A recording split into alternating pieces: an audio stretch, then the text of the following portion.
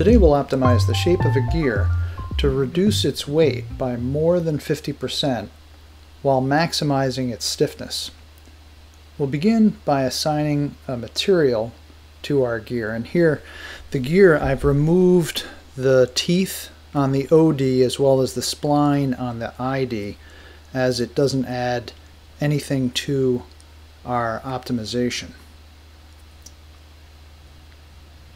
So first I'm going to create some keep-in zones for our optimization. So here I'm creating some bodies that will be used in just a moment to define areas where we do not want to remove any material. So we're going to keep that material on the OD and the ID.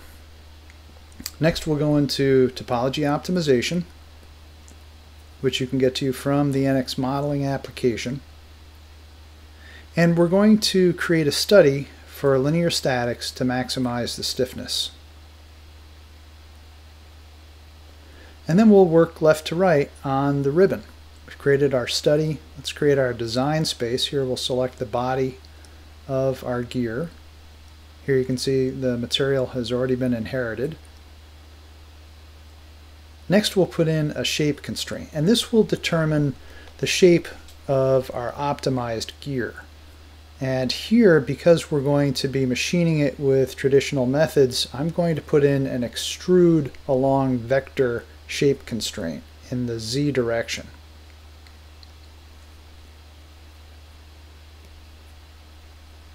Next we'll create our construction bodies to keep in the material on the OD and also keep in the material on the ID.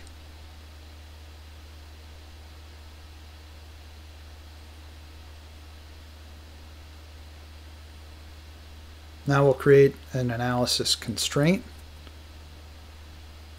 So here we'll fix our gear on the ID, and let's make sure that we select the face of our gear and not our construction body. So our gear was an earlier feature, so we'll select 2.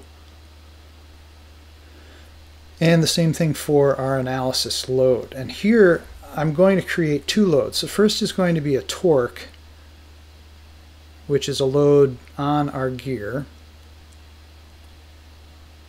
And we can specify the vector being the axis of rotation and the point at the center of rotation.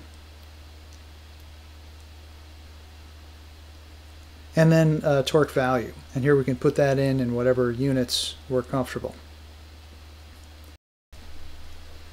Now, because we have a spiral bevel gear, there's going to be an axial component to our load as well. So we'll put in another load, making sure we're selecting our design body. And we'll put that in the axial direction, and we'll put in 100 pounds. All right, next we'll put in some optimization constraints. The first being a maximum mass limit, and we wanted to reduce the mass by at least 50%. So let's put in a value of 0.27 pounds for our maximum mass limit. And we also want to ensure that we're not going to be violating our maximum stress limit. And here we'll set it as 90% of our ultimate tensile strength. At this point, we're ready to go ahead and run the optimization. We'll get a solve progress monitor, and I'll be pausing the video here because it takes several minutes to solve, but we can see in the elapsed time the total time that it takes to solve, and here it's about 15 minutes.